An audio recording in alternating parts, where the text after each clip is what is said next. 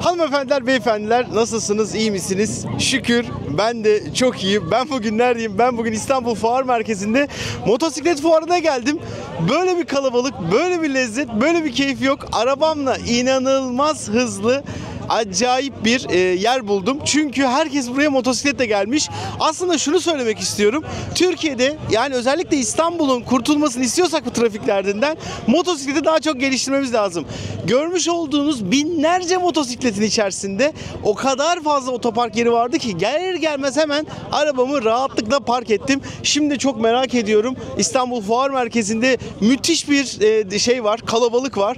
Bütün motosiklet grupları buraya gelmişler. İşte arkamda İstanbul Kızılelma Motosiklet Kulübü var. 2023 yılında kurulmuş. Ondan sonracıma yolda giderken böyle deri ceketlerini girmiş acayip havalı insanlar vardı. Vallahi ben de özendim. Muhteşem bir atmosfer var. Böyle kalabalık fuarları çok özlemişim. Topluma, halka açılmış ve o yüzden de herkesin gelmek için can attığı bir şey. Ve arkadaşlar ilk defa basın kimliğimi kullanarak Motobike fuarına geldim. Girişler 400 TL'ymiş ama benden herhangi bir ücret almadılar. Çünkü ben bugün Türkiye'de içerik üreticisi olarak dijital basın yayının bir parçasıyım. Burada da belgem var. İçerik üreticisi belgem olduğu için rahatlıkla buraya gelmiş oldum. Mutlu oldum yani, hemen kanalıma baktılar, işte takipçi sayım falan, tamam dediler, sizi alabiliriz. Yani 400 TL'yi kurtarmış olduk. Yine adamın 3 milyonluk arabası var deyip şey olacak. Burada benim bir tane Şahin arkadaşım var. Acaba bakalım o bugün burada mı? Bugün burada olmayabilir. Şu anda İstanbul Emniyet Müdürlüğü'nün araçları, trafik polislerinin araçları bizlere tatlı tatlı ceza kesenler. Amma ve lakin bununla da birlikte burada Poyraz Bey bizimle birlikte şey yapıyorlar. Hemen onunla tanışalım. Bu trafik polisi abi ben tanıyorum. O benim bir takipçim. Bakalım o da beni tanıyacak mı? Göreceğiz. Ben bu gibi şeylere çok önem veriyorum. Bakın şu anda bir polis memuru bir motosiklet hayranına aracın bütün özelliklerini anlatıyor. Ön camın nasıl kaldırıldığını, indirildiğini güzel güzel anlatıyorlar. Bunlar çok önemli arkadaşlar. Neden önemli biliyor musunuz? Bugünün heveslileri, yani trafik polisi olmak isteyen, bunun hayalini kuran gençler, ki o da öyle bir genç, buradan dokunacak bu arabalara, motosikletlere, halkla yapacak bu karizmatik mesleği, içerisine girebilmeyi konuşacaklar ve böyle de biz de vatandaş olarak polisimizi daha iyi tanıyacağız. Bu gibi yerlere her fuarda yer verilir. Ben de hepsini ziyaret etmeye çalışırım. İçişleri Bakanlığımızın suçla mücadeledeki en büyük şeylerinden bir tanesi. Bu kadar güzel böyle motosikletçi şahinlerimiz var yani. Teşekkür ederim. Ben de beyefendinin ceza yemiş vatandaşlarından birisiyim de. YouTube'u... Bayağı şey... Şimdi sevgili arkadaşlar, biraz önce buraya geldiğimde dedim ya, bu gibi standlar çok önemli. Sağ olsun değerli dostumun, ki ben de onu takip ediyorum, Bakırköy bölgesinde severek takip ettiğimiz bir Şahin polisimiz. Nasılsın abi, iyi misin? Çok şükür abi, sen nasılsın? Ben de iyiyim çok şükür. Ya gençlere ne kadar güzel anlatıyorsun motoru, mesleği, yapılan işleri. Senin bu meslek aşkın nereden geliyor? Nasıl başladı böyle? Ya sevmek lazım, çocukluktan geliyor. Şimdi burada çocukları görüyorsun, böyle nasıl gelip fotoğraf çekilmek istiyorlar. Aynı biz de öyle başladık. Yani polis olmak için eskiden böyle can atıyorduk. Olduk, nasip oldu. Bu şekilde bizi de buraya görevli olarak yazdılar. Öğretin insanlara, yani emniyetin, teşkilatın güler yüzü olarak biz de buralardayız. Gerçekten bence İstanbul, Avrupa ve Bakırköy civarına bakan en güzel trafik cezası yazan polis abimiz. Kendisiyle öyle Bakırköy karoselin karşısında tanışmıştık. Ben de burada görünce selam vereyim dedim. O güler yüzlü, bence İçişleri Bakanlığı burada çok güzel bir stand açmış. Tabii. Hem geliyorlar, ehliyet sorunlarını danışıyor insanlar, motorları merak ediyorlar. Bir de baksanıza şu anda şu minik kız ablaları gibi belki gelecekte vatana millete hayırlı bir vatandaş olarak burada oturduğu motordan aldığı ilhamla yapacak. Abi iyi ki varsınız. Çok sağ olun. Teşekkür ederiz. Sağ olun. Biz düzgün araba kullanalım, motosiklet kullanalım. Siz bize ceza yazmayın. Hem de bizim için üzülmeyin sonra bir şey gördüğünüzde. Sizin için varız zaten. Bizim görev amacımız insanların sağlığını, güvenliğini muhafaza altına almak. Biz trafikte insanların sağlığı için oradayız. Ceza yazıyorsak sizin için yazıyoruz. Mesela kırmızı ışıkta geçen birisine ceza yazdığım zaman ben hani başka birisini kaza yapmasın, insanlara zarar vermesin diye.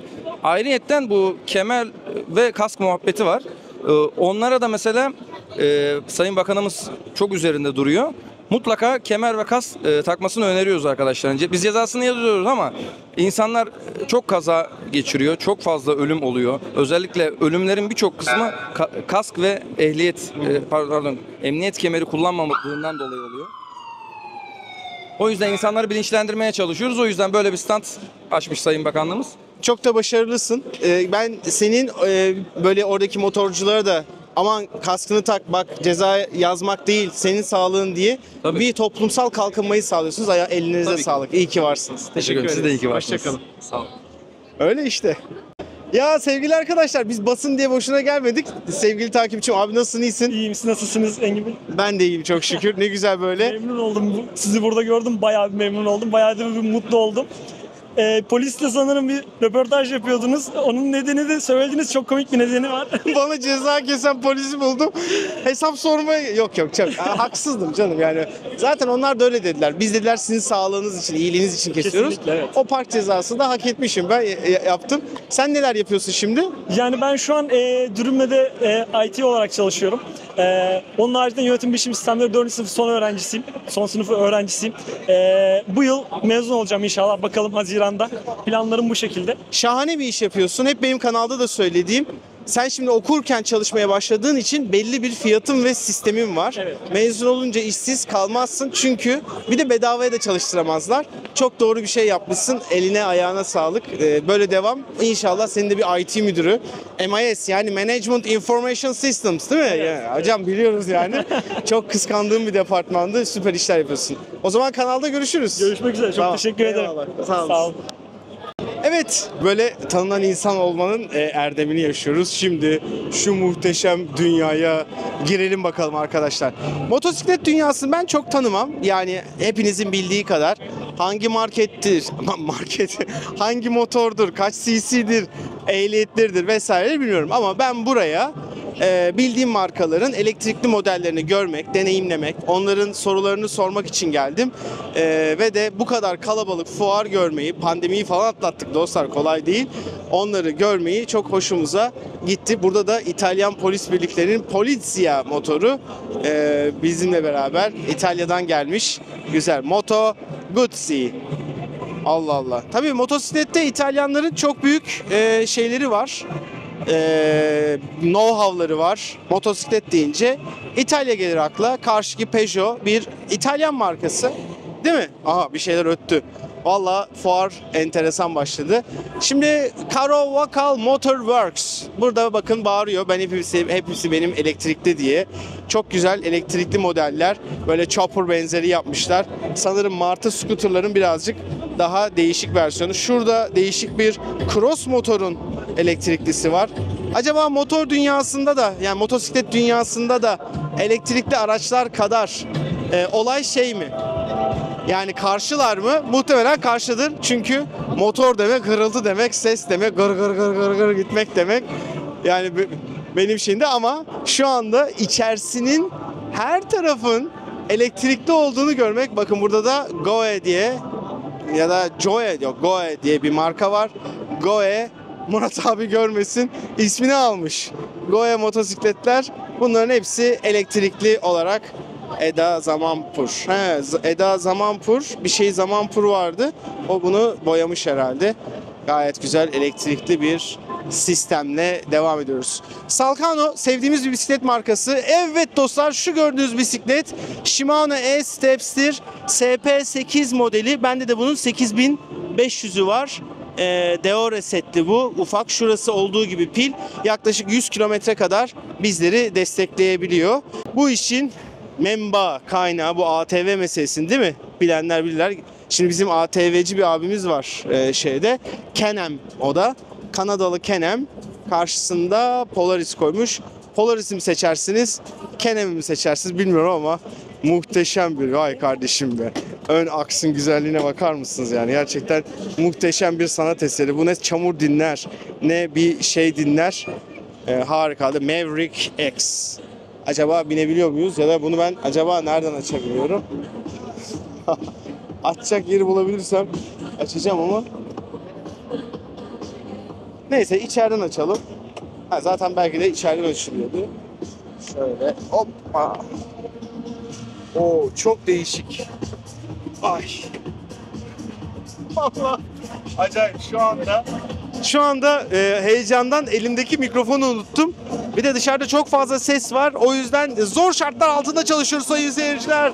ATV yumuşacık yapmışlar. Hoş geldiniz. Efendim hoş bulduk. Nasılsınız, iyi misiniz? İyiyim. Şimdi senden bahsediyordum. Seni burada görünce mutlu oldum. Seni gördüm, mutlu oldum. İzmir'deymişim hissettim. İyisin? Aynen. Hoş geldin. Hoş bulduk.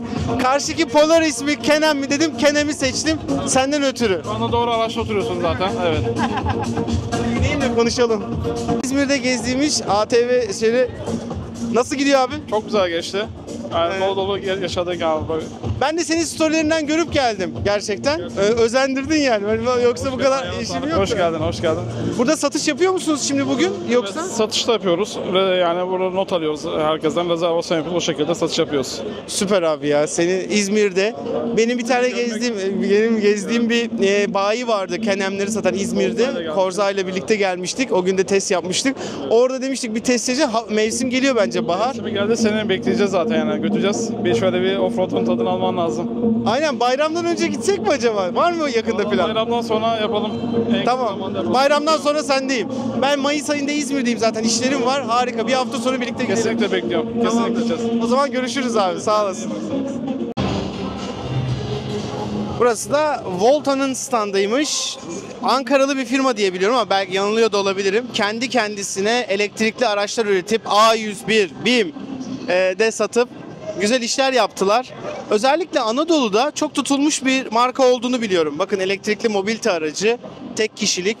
Ondan sonracıma ne kadarmış? 415, 2000 watt yani 2 kW'lık bir motoru var. Şöyle söyleyeyim. Tesla'nınki 360 olması lazım. 360 yani 180 tane Tesla motorunun 180'de bir. 45 yapıyormuş. 63 kilometrede menzili var.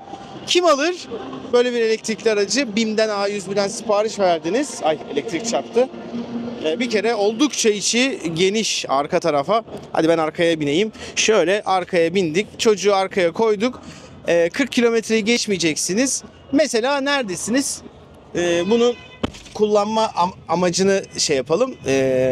Nerede yaşıyorsunuz diyelim ki Ereğli'de. Tamam mı? Zonguldak Ereğlisi'nde yaşıyorsunuz. Merkezde evinizden bunu yaptınız. Otobana, otoyola çıkacak uzun hiç hız yapılan yerde olmayacak bir yerde aldınız çocuğunuzu götürdünüz. İşte bu araç tam onun aracı. Güzel yerli ve milli Türkiye'de. Aha. Çıkamıyorum. Kilidi açayım dedim. Aha bu tarafa açalım mı? Bu da açılmıyor. Evet içeride kilitli kaldım. Çok komik oldu. Nasıl yapacağız? Vallahi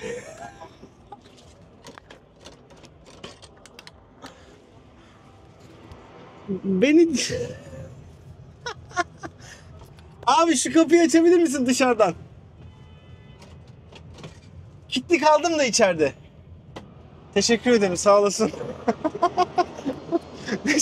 Beni kurtarmış oldun. Olur böyle şeyler. Güzel araba. Güzel. Gayet güzel. Şunlar Anadolu'da yine pazarlarda pazarcı teyzelerin, ninelerin, amcaların yaptığı araçlar. Güzel. Bunun menzili ne kadarmış? Bu da o kadar. 41 kilometre menzil sunuyor. 25 kilometre hızı var. 1000 watt motor gücü varmış. Yani 1 kW'lık bir motor gücü var. Güzel. İnsanlara işlerini çözsünler. Volta'nın içine prototip araç olduğu için bizleri almıyorlar. Keşke içine girebilsek gayet güzel olur. Bu da Volta G2 Türkiye'nin ikinci elektrikli arabası diye satılacaktı değil mi bu? Bak burada biraz daha büyütmüşler meseleyi. Küt. Yani bu zamanda Volvo'nun Brick Style dediği 13 kW'lık bir motor gücü varmış ve 120 kilometrede menzil sunacakmış. 81T plakalı güzel. Bayağı hoş bir şey. O zaman ne tarafa doğru gidelim? Türkiye'nin motosiklet üreticisi Aurora. Arkadaşım marka Bayer'den alınma bir marka. Yakışmıyor yani olmuyor. Aurora güzelsin, iyisindir ama yani beni çekebilmen lazım.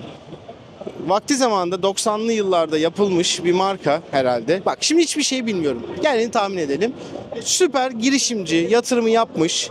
Belli ki işler de tutmuş. Ama bu marka olmaz be abicim. Yani şurada şeylere gidip baktığın zaman İtalyanlara, ondan sonracıma, Kanadalılara, biraz önceki standtaki gibi ya müthişti. Bu şu anda bak gerçekten Anadolu çiftçisinin, köylerin biçilmiş kaftanı, elektrikli arabaları. Gayet güzel, önünde koruma demirlerini falan yapmışlar. Ama sevgili Aurora'cığım, nerede bunların tanıtım kart vizitleri? Bak Volta onu güzel yapmıştı. Hakikaten. Aha burada bir tane var. Aurora Tricycle. 4 kişi. 1000 watt motor gücü var. Ondan sonracıma 100-120 kilometrede mesafesi varmış. Aferin. Bunlar bence Aurora'nın kendi tasarımı değildir. Gelip bir yerden alıp herhalde şey yaptı ya da bana öyle geldi. Bilmiyorum. Bu da Java motosiklet. Eskilerden kalan bir şeysi var. Tricycle çok dikkatimizi çekmedi. Biz elektrikli arıyoruz arkadaşlar. Elektrikli, ya ben normal motor tanıtmaya gelirsem olmaz yani şimdi buraya. Ha diyeceksin ki niye Kenan'ı yaptın, o benim arkadaşım. Ona şey yaptım. 240 beygir. 3.4 saniye 0-100'ü olan bir çılgın manyak arabaydı yani. O kadar da olsun. Bakın burada şimdi kampanya ekonomik 319.000 liraya motosiklet satıyorlar. 10.000 dolara dünyada elektrikli araç alan insanlar bu arabayı Türkiye'de 319.000 TL'ye alıyorlar. Su soğutmalı çift silindirli 4 zamanlıymış. Gayet güzel. Yine karşı tarafta elektrikli motorlarımız var. RMC Moto Gusto. Ha yok, bunlar elektrikli değilmiş. Çok özür dilerim. Elektrikliye Çin'den gelmiş mis gibi. Kokusu üstünde bir Çinli araç. İhtiyaç gideriyor mudur? O önünde Mercedes tarzı bir şeyi var. Kapısı da açılıyor. Son sahibi olabilecek motor tripütür. O güzel. Şu anda popomun yarısı değmiyor. Şöyle yaparsam popomun yarısı da değiyor. Gayet güzel. Arkada bir tane aynamız var böyle. Ya arkadaşlar bunlar da çok basitti ya. Bunlarla ilerleyemeyiz biz. Tamam anlıyorum, ihtiyaç falan da olmaz yani. Tamam iş görecek, bir mal taşıtacak. Burada bakın kendi pilleri for sale battery $500. 6 tanesi getirip burada satacağım. Motor controller $450. Motoruyla birlikte $450. Yani $950 bu arabanın bakın o motoruyla bununla satıp işlerinizi görebilirsiniz. İndirime girmiş $500 pil paketi veriyorlar. Bence orada kaç kilowatt? 1 kilowatt bataryaya var yok orada. $500 da yemezler yani. O kadar da olmaz. Oo, burada Da Vinci var. Da Vinci acaba nerenin malı? Bu da elektrikli bir araç olduğunu düşünüyorum tarzından dolayı. Bayağı güzel olmuş. Evet, kesinlikle elektrikli bir araba. Ne kadar enteresan. Acaba teknik özellikleri neymiş bunun? Bakalım. 100 kW maksimum güç. Oo, 850 Nm tork, 200 menzil, 3 saniyede hızlanıyor. Tesla kadar 400 km, 357 km, 30 dakika DC. Bu alet bayağı güzelmiş. Tek kişilik. Bu alet tek kişilik Tesla olmuş. Ama 400 kilometreyi hemen söylemleriyle minnoş kullanmanız durumunda olur dediler. Teşekkür ederiz Da Vinci. Bize güzel bir motor gezdirdin. Hayaline geldik. Ya arkadaşlar, motosiklette elektrikli dönüşüm var mı? Al bir tane daha elektrikli sistem. Bayağınız Evoque Motorcycles'mış. Bu da yine elektrikli. Burada da hatta bir demo var galiba. Bayağı çok enteresan dostlar. Bakın şuradaki yerleri, ızgarası.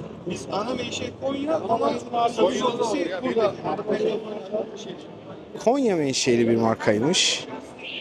Enteresan. Bu lastikler niye bu kadar çabuk çatlamış mı? Özelliği. Görüyor musunuz bak? Ben o lastiklerin dümdüz kabak gibi olduğunu düşünürdüm. Meğer kabak gibi değilmiş. İncecik çizgileri var ki yağmurda falan hop attırmasın diye. Hemen geliyoruz. Bir elektrikli motor daha. Geleceği dönüştürmek. Neymiş? Maksimum 130-140 yapıyormuş. 150-160 menzil var. 72 volt 120 amper pil. 120 çarpı 72 işte 4,5-5 kW herhalde. Tam da bilemiyorum da. Güzel. Elektrikli dünya burayı da ele geçirmiş. Neden? Çünkü çok mantıklı.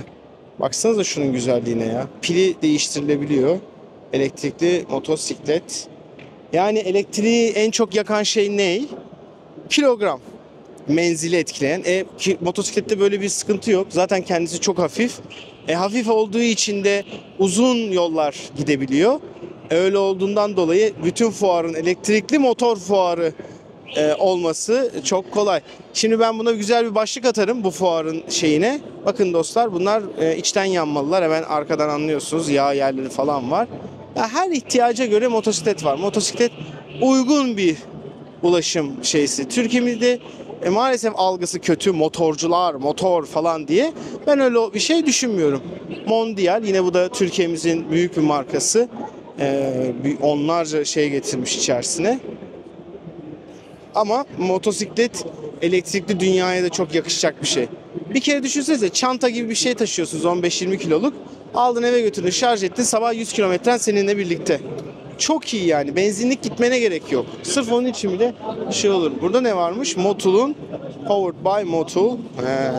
Bir tane simülasyon şeyi var. Gaza bastıkça orada arkadaşı yükseltiyor. Güzel yapmışlar bunu. Bakalım sağa sola da eğdirecek mi? Hadi başlayalım.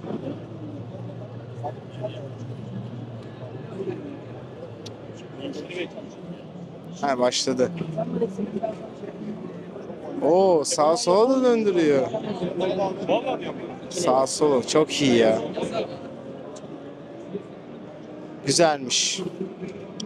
Motul etrafına böylelikle işi tutmuş. Burada da Motul yağlarını gösteriyor. Motosikletçilerin sevdiği bir marka. Şimdi benim de çok cahil cahil konuşuyorum gibi gelebilirsiniz. Nereden bileyim ben Motul'u? Benim arabamda yağ mı kaldı? Benim arabamda yağ yok ki arkadaşlar. Oo, Kawasaki. Bir tane adam vardı yıllar öncesinde. Suzuki oley demesin diye. Hatırlar mısınız o videoyu? Buraya koysam şimdi çok şey olur da Kawasaki resmen döktürmüş. Biraz önceki Can-Am'ın birebir rakibi herhalde. İşte orada şeysi var, UTV'si var. Motosikletler her tarafta. Oy. Oturmaya da izin veriyorlar. Sağlı sollu. Gerçekten çok güzel. Çok merak etmiyorum. Motosiklet alır mıyım? Ben motosiklet kazası yaşamış bir insanım dostlar ve hayatımda hiç motosiklet kullanmadım. Ama motosikletten düştüm ve sol ayağım maalesef beni %10 mağlulen emekletmedi ama mağluliyet verdi bana. %10 ben şu anda hastayım. Hastayım değil ya, malulüm. Malulüm. İç ve dış şeylerim koptu. Çapraz bağlarım koptu. Menisküsümü aldılar. Menisektomi şeyi oldum. Arkada otururken oldu kazada. Düştük. Yani kask mask her şey vardı da 20 ile düştük yani. Daha üstünde bir düşüşle ne yaşardık, ne olurdu inanın hiçbir fikrim yok. O yüzden ben motosiklet almam. Ama ne kadar elektriğe döndüğünü dünyanın göstermek için buraya başlık atayım. Elektrikli motosiklet fuar. Motosikletleri de kaybettiniz. Hepsi elektrikli oluyor. Aynen bak, öyle bir şey yapayım. Elektrikli motosiklet şeyi diye yapayım. Güzel olur. Pazar günlerimizin güzel Zafer Akçay'ın da yeri buradaymış.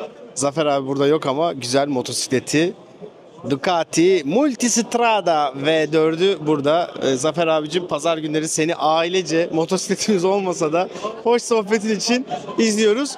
Birinci tur bitti. Hadi şimdi bir de soldaki alanlara bakalım. İkinci turda neler var? Daha ne kadar elektriklenecek motor?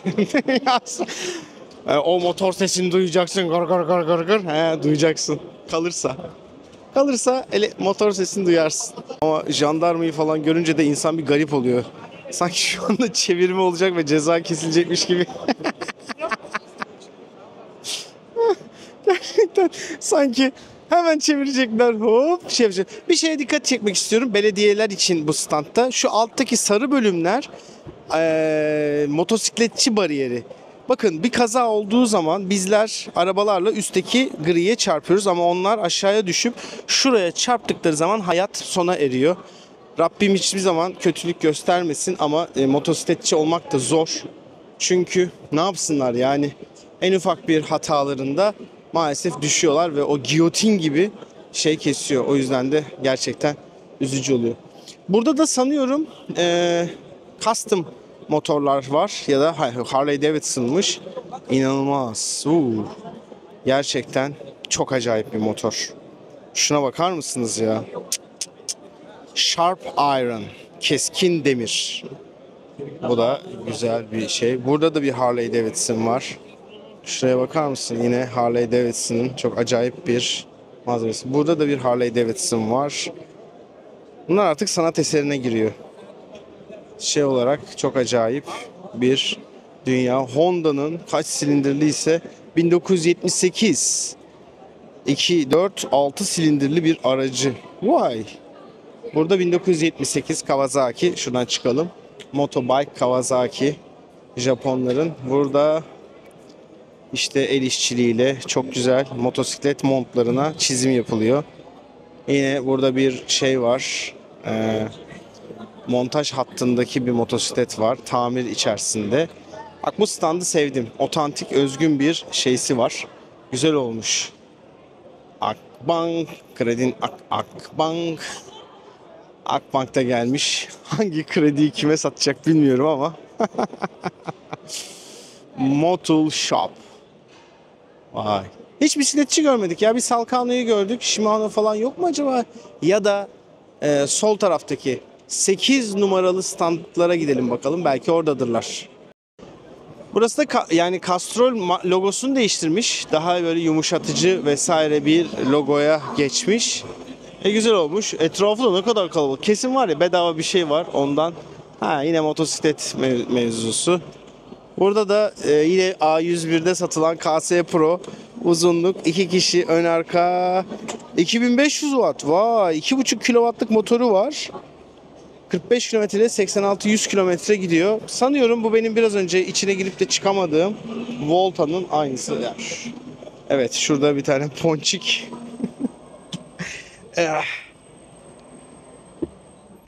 Evet dostlar müthiş bir diz mesafesi harika.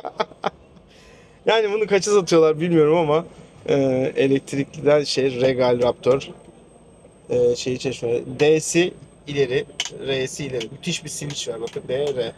Hemen bozulursa bunu buradan çıkartıyorsunuz. Şeyden aldığınız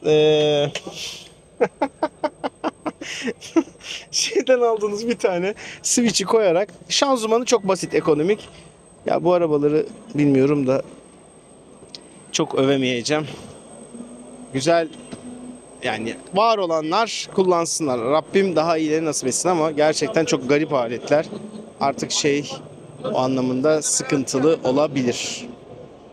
Ben ileriye geçeceğim. 8 numaraya geçeceğim. Orada galiba ekipmanlar bölümü var. Çünkü bu tarafı gezdim. Böyle komple arkaya doğru gezdik. Size bir şey göstermek istiyorum. Akrapovic bir Çek Cumhuriyeti'ydi yanılmıyorsam firması ve KTM'nin bu modeline Akrapovic egzoz otomatik gelmiş. Normalde KTM böyle çok sağlam motosikletler üreten bir firma diyebilirim. Yani o kadar ben diyeyim. Onda Akrapovic detayını gördüm. Bence bana bir like atarsınız. Beğenmeyi, paylaşmayı, kanalıma abone olmayı unutmazsınız. Mutlu edersiniz yani arkadaşlar. Ben burayı zaten kendi zevkim için geziyorum. Eyvallah. Okey. Yani ona bir şeyim yok. Sizlere de böyle getirmek, tanıdığımız insanlarla bir basın olarak buraya geldik. Onlar da beni basın olarak kabul ettiler. Neticede dijital medya bir basın arkadaşlar. Şimdi ön planımıza geçtiğimiz zaman bakalım burası nasılmış. Burası aksesuarların vesairenin olduğu 1985 antika garajın. Bu motorları artık kullanmıyorlar. 1000R. Çok enteresan. Burada güzel bir araba, muhteşem bir Honda var. Yine bir Kawasaki, arka çantalar. Bunların çoğu kullanılmadığını biliyorum. Lastikçiler var. Vay be, bayağı böyle bisiklet parçaları satan bir yer olsa da biz de nasiplensek ama Burada da yine pantoloncu var. Valla değişik abi ya. Motosiklet dünyası hakikaten çok farklı bir dünya. İnsanları garip. Garip demeyeyim yani orijinal, özgün, otantik, kendi halinde bir şeyleri var. Burası tamamen aksesuar alanıymış. Çok da anlamadığım için bilmiyorum ama ilham almak için gayet güzel. Baksanıza 1000 çeşit motosiklete takılan şarj etme opsiyonlu telefonluklar var. Interkomlar var. Lastikçiler var. Mitas. Toplayıp gidenler var. Bak Çinli kardeşlerimiz World of China Motobike İstanbul'a gelmiş. Toplamış aracı alıp gidiyorlar. Wow! Burada müthiş bir çamurlu cross motor var. İnanılmaz. Bakar mısınız şuna? Her tarafı çamur. Bu böyle çalışıyor demek ki yani. Buna güzel şeyi tıkacaksın.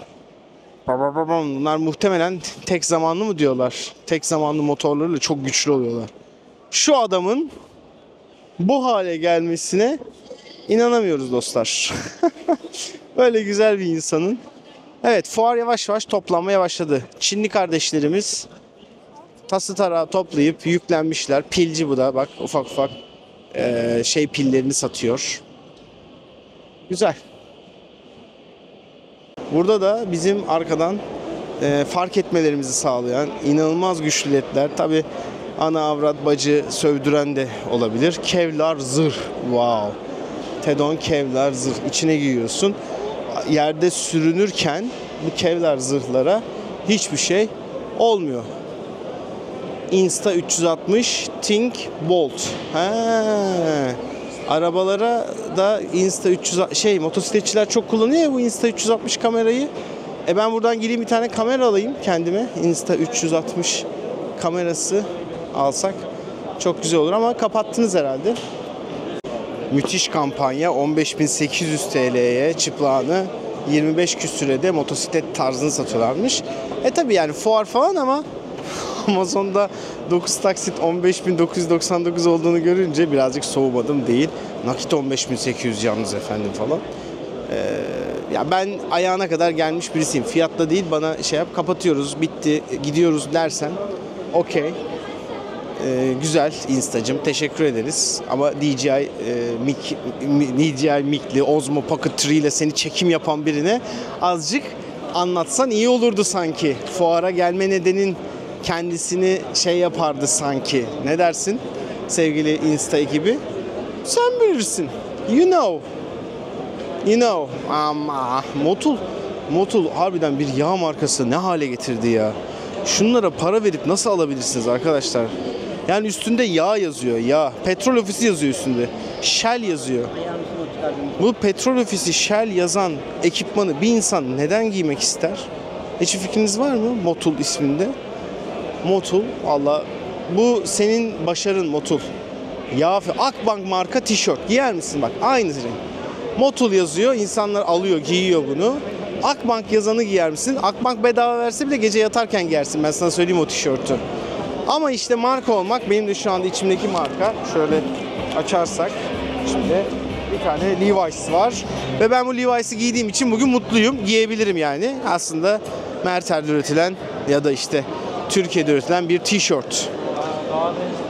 Çok garibiz dostlar. Marka işine kafayı yazmak lazım. Benim de amacım o.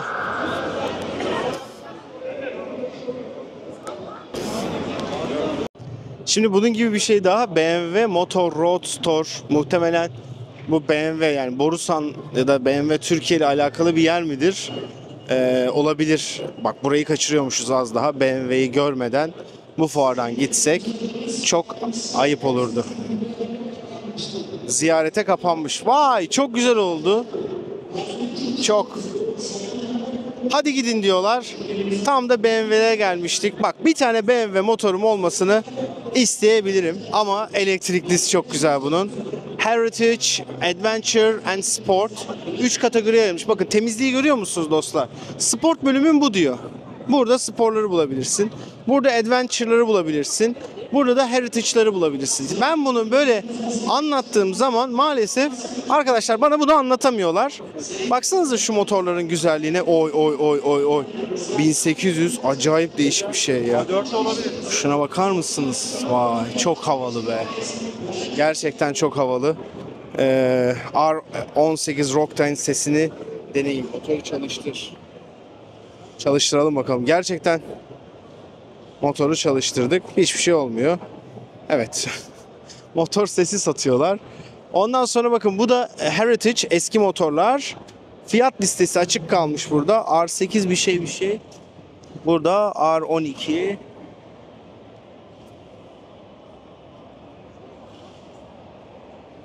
Yok çok karışık ama 1,5 milyon TL falan motorlar. Giderim Tesla alırım. İşte gelecek. İşte elektrik urban mobility. Yani şehir içerisinde kullanılabilecek BMW motorları. Şunları bedavaya aldılar ya. Bunları bedavaya alıp götürdüler. Fiyat listesinde ne kadarmış? Nasıl ya? 300 bin lira mı? Harbi mi? 300 bin liraya ise alınır. 291, %3 ÖTV, ÖTV dahil 300 bin. KDV 360 bin TL'ye elektrikli CE02 var. Bu CE02 300 bin TL. Vay. Hadi binelim bakalım. Yalnız şaka gibi ha. Bayağı 300 bin liraya motosiklet, 360 bin liraya. Sen o zaman RKS'ler, ıvırlar, zıvırlar onlar nasıl satacaklar? Ben bunu çok beğendim bu motoru. Bu motorun fiyatı 360 bin lira mı? 360 bin lira mı motor? 389. 389 mu? Şu anda stokta var mı? Şu an yok. Şu an eğer kapora yatırırsanız Temmuz gibi gelir. Gelir. Peki şunun fiyatı ne kadar? Bu O sıfır. da 555 bin Beş- standart. 555. 555 bin TL'ye bu motosiklet mi? CE. Abi bu çok güzel bir motosiklet ya. Oha bakar mısınız? Çok iyi değil mi ya? Vallahi bayıldım. 555 bin TL'ye de arkadaşım benim daha yeni motosiklet aldı. 800'lük 700 bin liraya. Ya tamam şimdi ona şey diyecekler de bu hızlı şarj oluyordur. Ondan sonra evden şarj oluyordur. Hatta hemen bakalım. Şarj yerini açalım. Aha benim evdeki tip 2 tertemiz 11 kW'la şarj olup sadece de DC şarjı yoktur tabii bunun. Normal sadece AC şarjla evden şarj imkanı olanın muhteşem bir ürünü. Ben bu motosiklete bayıldım. Bunun şarj yeri nereden açılıyor? Şarj yeri buradan mı? Evet, hani değişik bir... O taraftan. Tam bilmiyorum şarj yerini.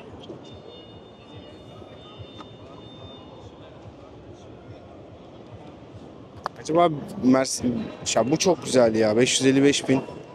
Çok iyiymiş. Engin BMW'yi sevdi. Fuarda kapanıyor. Hadi gidin diyorlar. Fuara güzel bir kapanış yaptık. CE04. Vay be. Tabii motosikletlerin sesi çok önemli. Fuarın %35'i net elektrikli olmuş. 2 sene önce bu fuarın ne %35'i %20'si bile elektrikli. O zaman benim kanalım yoktu, olsa açar size gösterirdim. Bak bu da kral. Hadi son gezilerimizi tamamlayalım. Kral içeride 3 tane elektrikli arabasıyla yine herhalde Konya ya da harika logolar. Kral motosiklet. Şahane. Sevgili arkadaşlar, bir fuar gündeminden daha sizlere böyle paylaşmak istedim. Hemen hemen bitti. Bütün her yeri gezdiğimi düşünüyorum. Atladığım, göremediğim şey varsa onlardan da özür dileriz. Demek ki karşılaşamamışız. Ben genel böyle bütün şeyleri de yazdım. Arkadaşımı buldum. Swiss ATV, ÜTV İzmir'den. Ondan da sözü aldık. Valla fuarda ilgimi çeken 3 maddeyi söyleyecek olursam, birincisi elektrikli mobilite gümbür gümbür geliyor. Fuarın %35'i elektrikli araçlar. Ben özellikle bunu çekmedim ama çok yoğun bir elektrikli versiyon var. Tabii ki motosiklet bir kültür. Bu kültürün içerisinde elektrikli mobilitede araçlar tarafından daha da motosiklet dediğin sesi çıkacak falan gibidir. Uzun yolda gitmiyor ki gibi ama Anladığım kadarıyla motosiklette bu işi daha hızlı çözecekler. Çünkü bir araba fuarı olsaydı burasının %35-40'ının elektrikli olması çok şey olmazdı. İkinci bir mevzu, Çin istilası var motosiklette. Her şey Çin malı. Çok az yabancı, yani Çinler de yabancı da batıdan gelen araba var. Doğu gerçekten ele geçirmiş. Yerli üreticilerimiz de hiç fena değildi. Bisiklet fuarı, bisiklete dair bir tek Salkona vardı. Açıkçası üzüldüm. Ben daha fazla olmasını beklerdim. Üçüncü maddede insanların inanılmaz bir şeyi var. Teveccühü var. Gerçekten çok güzeldi. Ben bu kadar kalabalık fuar uzun yıllardır gezmedim, ne yalan var. Bir de geldiğimde arabaya park yerini çok rahat bulabilmem de bizim motosiklete çok acil bir şekilde şey yapmamız lazım. O cappuccino'lar. Bunlar ne? Türkiye'nin evet, cappuccino. Bu Vespa'nın elinden bunu alıp kendisinin yaptığı ve adına cappuccino diyerek de devasa satmış. Aurora'ymış bunun markası. Bak, cappuccino'yu ben bile biliyorum. Bilmeyen adam bile biliyorsa orada başarılı olmuş diyebiliriz. Motosiklet gerçekten İstanbul şehrinin çözümü. Bu İçişleri Bakanlığı'nın, Emniyet Müdürlüğü'nün motosikletleri toplumsal bir farkındalığı arttıracak ve insanlara bunu sevdirecek. Özellikle bizlerin 50 cc'ye kadar ya da 6 kW mıymış, onun bir değeri daha varmış. 3 kW mı dediler, 6 kW mı dediler. O süreye kadar ki normal ehliyetimizle kullanmanın bir şeyi oluyormuş. Sınırı kaldırılması etkilemiş. Bir de arkadaşlar çok güzel bir şey duydum. Normal araba ehliyetinizle motosiklet kullanabilirmişsiniz ve cezası normal ehliyetsiz kullanmanın yarısı kadarmış. Yani yetersiz ehliyetle kullanmak, ama şöyle zor durumda kalırsanız da kullanabilirsiniz diye anladım ben bunu. Cezasını yersin ama bir trafik kazası yaşadığın durumunda ehliyetsiz bir sürücü gibi değerlendirilmiyorsun. Ehliyeti eksik, az olan, yani trafik kurallarını vesaire bile motosiklet kullanmayı bilmeyen statüsünde değerlendirilirmişsiniz. Bilginiz olsun. Böyle. O zaman bir başka fuarda, etkinlikte görüşünceye dek en güzel günler sizinle olsun. Hoşça kalın.